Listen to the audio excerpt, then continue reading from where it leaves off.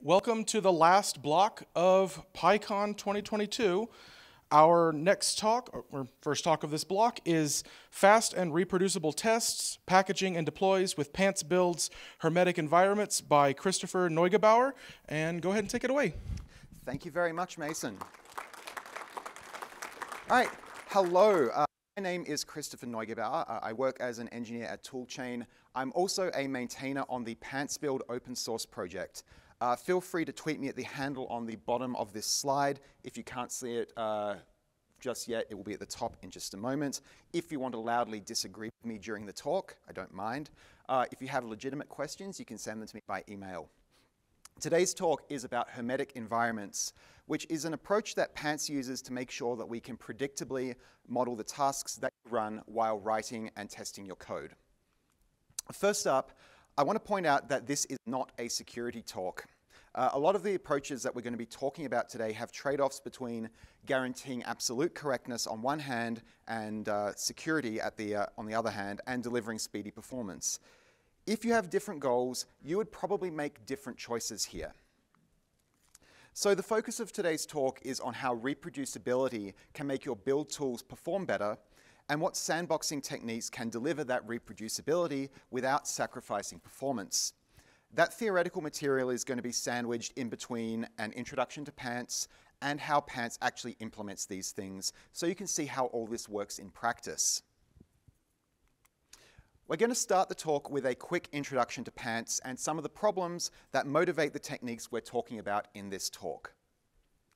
So Pants Build is a build system, which is a bit of a holdover from compiled languages where you need to run a lot of different programs in a very specific order in order to get your code to run at all. In our case, we orchestrate all the tools that interact with your code. That's everything from linting and testing all the way through to building a package for deployment or for distribution. So even in Python, where you don't have a compilation step necessarily, we can still help orchestrate tools, correctness tools like PyTest or MyPy, or formatters and linters like Flake8 and Black, so that you can run them more efficiently and only have to interact with one tool to run all of them.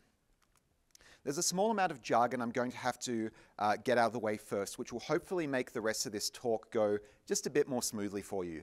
In the build systems community, and Pants in particular, there are terms for the units of work that get run in your development workflows. The ones that I'm going to refer to are goals, rules, and processes. Goals are things that an end user will ask Pants to do for them. That might be something like run this test, or type check the source files in this directory, or package this library. Most CI workflows, most pre-commit workflows are made up of multiple goals. Rules are the individual steps that Pants needs to perform in order to accomplish a goal. A rule might be something like figure out which files to give to MyPy in order to run a type checking run, or figure out which source file is the entry point to a Python executable. Goals are made out of rules, and rules can themselves run more rules. And processes are when we run the actual underlying tools that Pants is orchestrating. Processes might be something like run PyTest with these specific source files. Now today we're talking about Pants 2. You may have heard of Pants before. That was the old version. This is a new tool that's inspired by the original version of Pants that was developed at Twitter 10 or so years ago. It's a complete rebuild from the ground up by a community of open source developers, including a bunch of us who work at Toolchain. The first releases were made very much with Python in mind. We're trying to be good members of the Python community, and we want Pants to be a great experience for Python-focused code bases of any size. If you use Pants on a smallish Python-only code base, we sort of fit into the same category of tools as Tox. But the goal of Pants is to be able to grow with your code base. This means both supporting multiple languages and also being as efficient within a large base as it is within a small code base. So the ideal world for us is for a developer to be able to work on Scala or Go or Python code and interact with exactly the same tool commands no matter what language they use. And we want it to be pleasant enough for you to want to do that. And finally, we aim to make it easier to use a mono-repo development workflow, so you get the configuration management and code reuse benefits that come with that, but still being as efficient and easy to reason about as a multi-repo setup might be. The goal for us is to complete your goals faster while making underlying tools. And Pants can do things like identifying which rules can be run in parallel, or it can eliminate duplicated or unnecessary work. The idea is that as your code base scales, the work that Pants does to configure and orchestrate your tools will be more efficient and effective than just running those tools in their default configurations. As an example, let's say you have a test suite with 2 test files in it. Pants will run your test suite. That is not surprising. If you edit one of these 2 test files, Pants will only actually rerun the test file that you edited. You can see the greeting is reused. That's what this memoized thing means. It's still not all that surprising. Most tools can do something like this. What is surprising though? Well, first we can revert the tests again, and note that both tests are memoized this time. Rather than just saving the most recent state of the tests, Pants has cached both of our previous runs. Since we're running tests that we've run in the past in exactly the same configuration, Pants will just reuse those results. Now what happens if instead of changing a test file, I change the implementation file that is under test? Again, rerun the tests that run against the implementations that changed. Everything else is cached. That is because Pants automatically understands the dependencies in your code base through static analysis, and it can use that information to figure out what tests need to be run again. When you start dealing with code bases with hundreds or thousands of test and implementation files, automatic decisions like this mean you don't have to remember which tests are relevant to the parts of the code base that you've changed. When you have a huge and slow test suite, which most probably are, this can make it quite pleasant to regularly run your entire test suite as you develop iteratively. And we can run tools more efficiently locally, but to scale properly, we're working to properly support remote caching and remote execution. Remote caching means that if one person on your team runs a given rule and another person needs an identical rule completed, we can fetch that result from a cache instead of running it again. It is surprising how often a team can run exactly the same rule over and over and over again. It's a huge waste of time and money. So solving remote caching means thinking about a lot of problems around how we run the underlying tools that Pants orchestrates. Questions like, what rules actually need to be run in order to finish a user's goal? Do we split our goals into one process or several? And then once we've split up the rules, can we test with accuracy to see if a given rule was already run? And if a rule has already been run, can we actually reuse its output instead of running it again? All of these boil down to one question. How do we make sure that the end result of a rule is reliably reproducible? Can we be confident that if we reuse a result from a previous run, the combined end result is actually going to be valid? If we can run rules and be confident that running the same rule again will yield exactly the same result, then we don't need to run those rules again. Which leads us to our first concept, reproducibility. Reproducibility is the idea that if you run the same rule, you will end up with the same result. It seems like a simple enough concept, but there's enough of a sticking point that I'm going to need to talk a bit about what we mean by the same. The elephant in the room here is this thing called reproducible builds, which you may have heard of if you work in open source. Reproducible builds are a process in open source that provides you with an absolute guarantee that a binary package corresponds to a given set of source files. The idea behind reproducible builds is that if you start with a given snapshot of your code base and run it in a very well-specified environment and guarantee that the dependencies are the same, you will end up with exactly the same package as the published binary. Pants can be used as part of a reproducible builds workflow, but most development teams, especially ones internal to a company, don't actually need this level of guarantee. The ops people in your company who are installing your internal software should have high levels of trust of the developers who work for the same company as them. So that's our use case. We don't go out of our way to be cryptographically reproducible. So that's not what we're going to talk about today. Our primary goal here is ensuring a useful level of correctness. We really care about the completion time of your goals, so that you spend less time at your desk waiting for your test to pass, and you spend less time waiting for your CI to go green.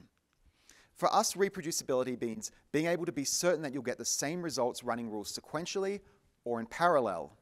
And reproducibility means being confident that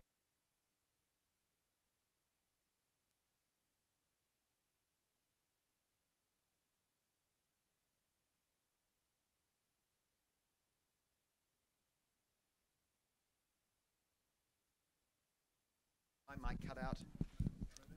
Okay. Mathematically, we model each rule as a pure function of inputs that produce given outputs. A rule with the same inputs should yield the same outputs. For rules that are implemented entirely within pants in Python code, Python actually gives us all the tools that we need. We make heavy use of frozen data classes, and those are easy to cache, they're easy to check for equality. The problem for us is that processes are rules as well. Indeed, they end up being the rules that underpin basically every other rule that gets run. The rules that run entirely inside pants are usually just setting up inputs and configuration for the rules that run processes. But processes are really, really difficult to model. They're impacted by dependency versions, by operating system characteristics, and more. Being able to parallelize or cache any rule means being able to make sure that we can make the results of processes as predictable as the pure function codes that we write in Python ourselves. Being predictable means modeling processes so that they're as cacheable as any other rule that we run. So if we want to be predictable, we can't rely on works on my machine because that is in no way reproducible at all. And full cryptographic reproducibility is more of a guarantee than most internal development teams actually need. What we actually care about is making sure that we don't get the wrong results as long as we start with a similar environment. And annoyingly, this brings about the question, what does it mean for an environment to be similar? This discussion is going to center on Python tooling, so I'm going to focus on that. The same general concepts actually apply to other language ecosystems such as the JVM or Go, which we also support in Pants. So in Python, the environment that we care about consists of 4 aspects. The first is your operating system, and if you use Mac OS, that also includes the architecture of it. Then there is the actual Python version that you're running. Then there's the version of your dependencies, which Pants captures using lock files, so we do that right down to the specific artifact off PyPI. And then there is the configuration of the tools that you run inside each rule. Now, even without Pants, most of these things you tend to fix in your day-to-day life. Like your operating system very rarely changes from underneath you. It's very easy to stay on a specific Python version. It's very easy to forget to upgrade. And it's easy enough to keep your tools configured in exactly the same way. By far the most complicated of these in Python land is how to handle dependency versions, which is particularly if you're the sort of developer who incrementally adds dependencies as you go. If you spend a lot of time working in a given virtual env, for example, it can be really easy for your dependencies to drift away from what your code base actually specifies, which is what your collaborators are going to be working with. This is because standard Python tools sort of encourage you to build up your environment one package at a time, and then freeze your requirements once you're ready to release. And this really runs contrary to this idea of environments being predictable. A much better approach is to make sure that every process gets run in a configuration that fully corresponds to your requirements or your lock file if you have one. The best way to provide a predictable environment is actually to create a completely new environment for every process that needs to be run. One advantage of this is that you can manage the versions and dependencies of your tools separately to your code base. So the version of Black that you run doesn't need to be tied to the version of PyTest that you run just because they share a common dependency. The other reason why we care about starting from clean environments for every process is that often processes produce outputs that we don't care about, or they might modify the environment in ways that might impact subsequent runs of the same tool or the behavior of other tools. So in terms of modeling, a reproducible process for us is one where we specify the input files in the environment and we only collect the output artifacts that we actually care about. Let's make this a bit clearer. If we retain the side effects of any given process, modeling the behavior of the process becomes dependent on the order in which they get run. You need to run a given process in order to collect its side effects from that run, and you need to make sure those side effects are tracked. So rather than having a predictable model of the process executions, you actually have a model just of one step in a chain of processes, which really isn't worth modeling at all. Because what happens if we change some of the inputs in one step of the chain? Well, you break that chain and you need to rerun every subsequent step. What's worse is that if you keep the side effects around somewhere, if you want to achieve the same goal and do it in a way that's correct, you have to run everything again from the start because the environment has changed. Now, you might be thinking, I can run make as often as I like and it's instant every second time. That's because doing it correctly is tedious. Those tools reuse the environment. They assume that the side effects don't actually matter. But this actually leads to subtle contamination which can break things. And this is why most tools that you use have a clean command. That's to deal with garbage that gets left behind if your tool doesn't do the right thing in a reused environment.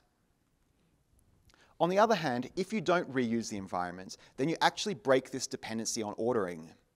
And this means that you can reorder processes so that they're more efficient. This could be as simple as running formatters before you run linters, through to dividing up a test suite to run on multiple cores in separate processes, through to skipping rules that have been run earlier or even by someone else.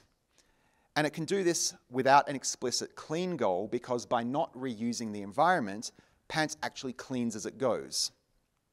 So that's what a hermetic environment is. It took me half the talk to get here. It's an environment that isolates the side effects of a process from other processes in the same workflow.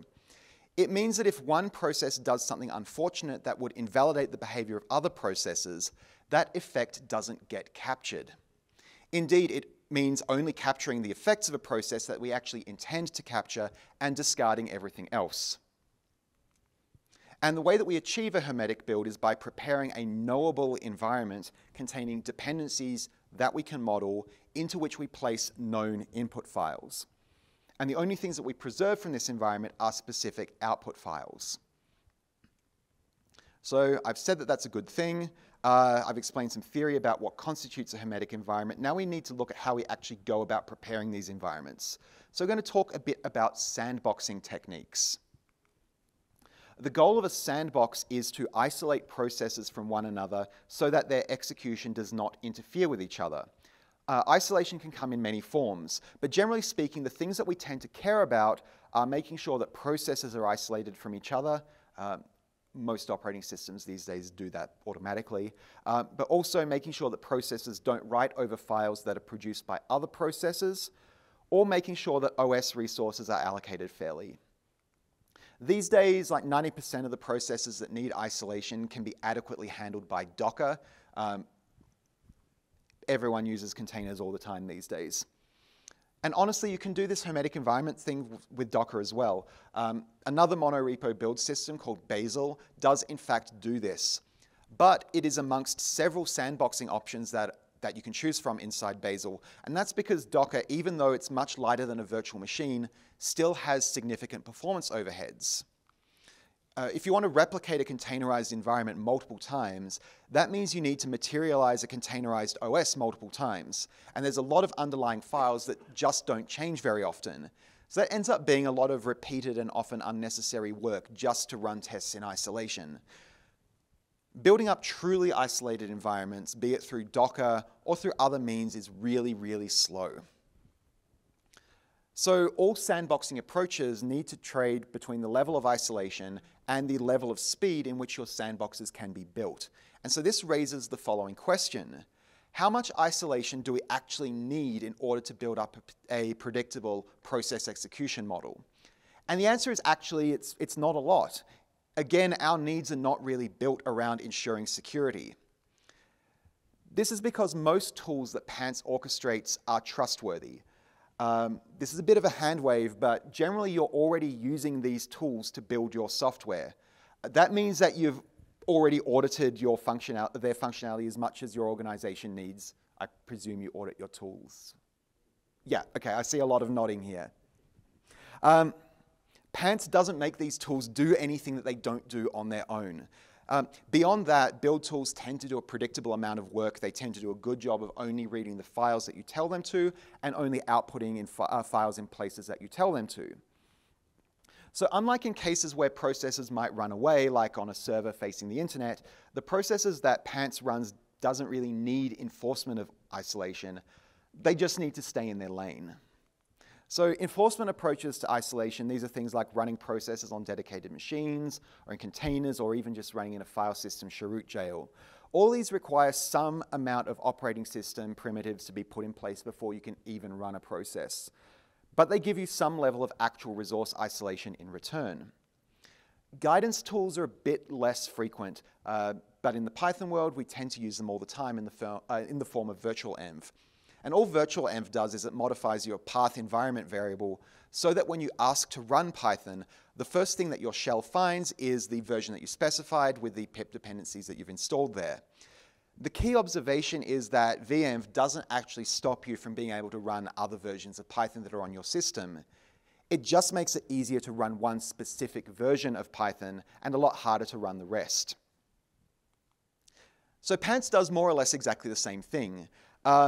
Rather than putting you in a predictable place inside a completely isolated environment, Pants will run the processes inside the host operating system. But the working directory is a temporary directory in a completely unpredictable part of your file system, and we set environment variables from scratch. The tools that Pants runs are usually fairly well behaved. They'll only access the files that you tell them to. And if you configure a Python tool to load dependencies from a specific place, it will do that rather than looking to where the OS stores them. That's how virtualenv works. We just do it a bit more aggressively.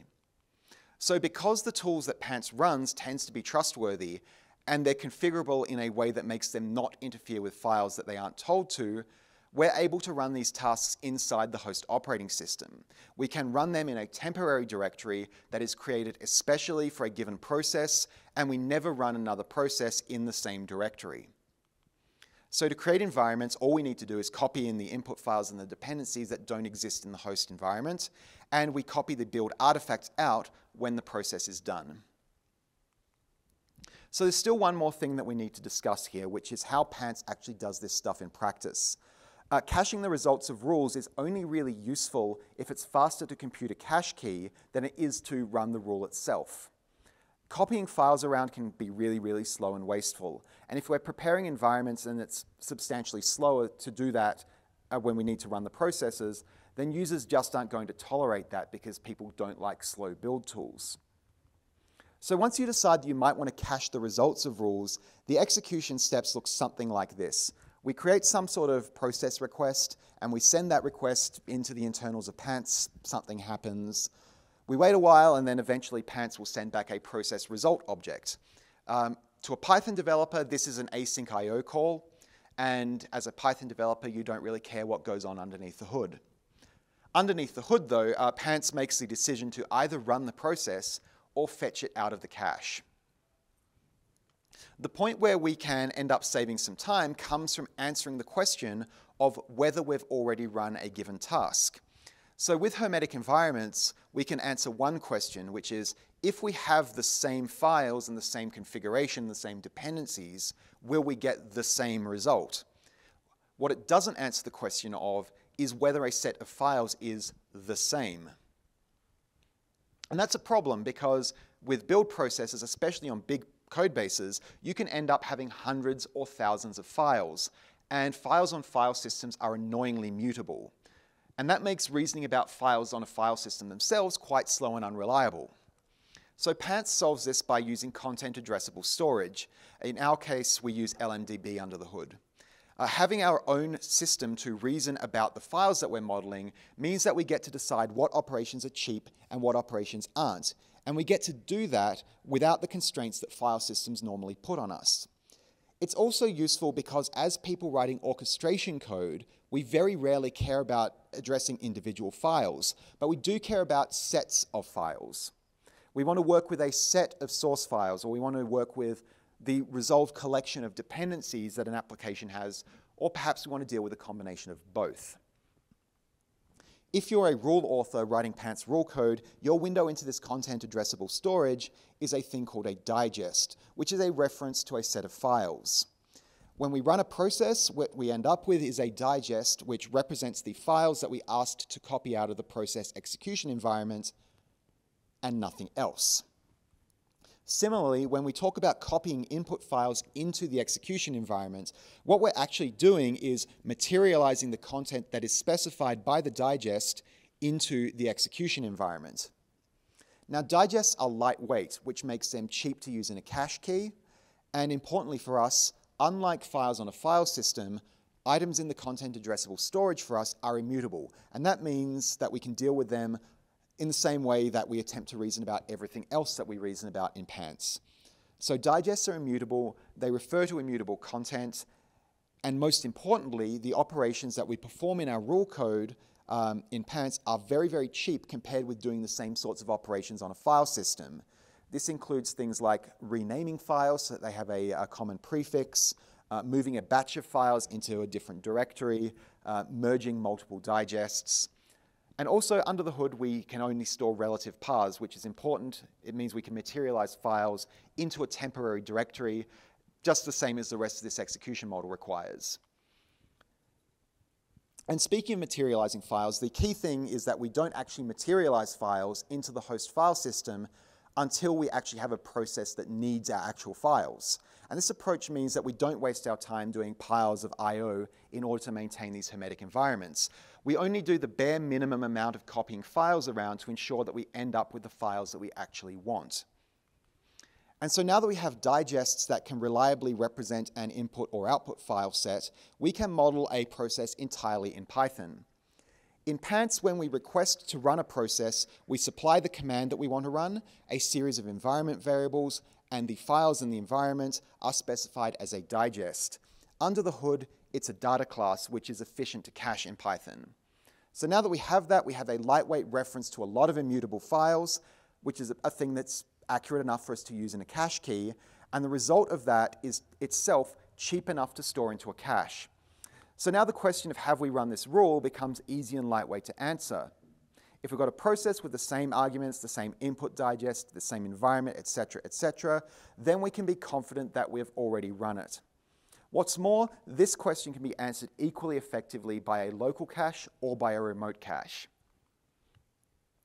And that's it.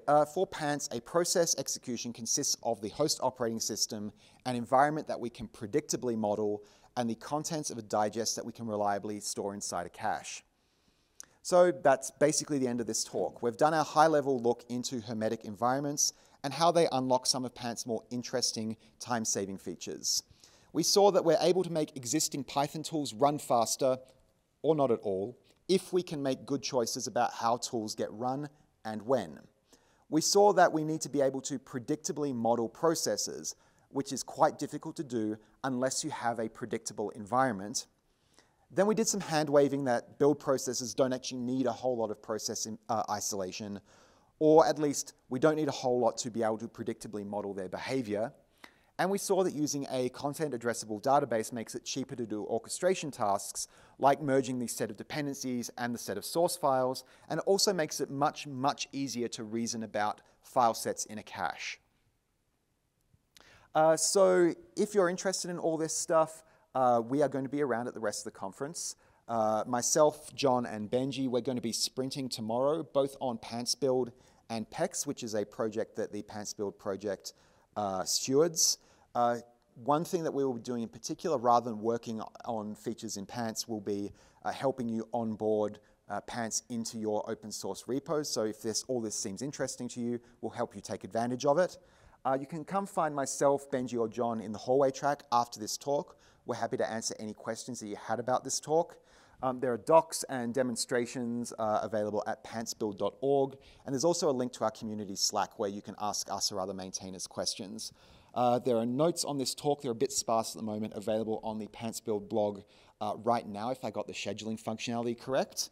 That is the end of my talk. Thank you for paying attention. I look forward to seeing you in the hallway track.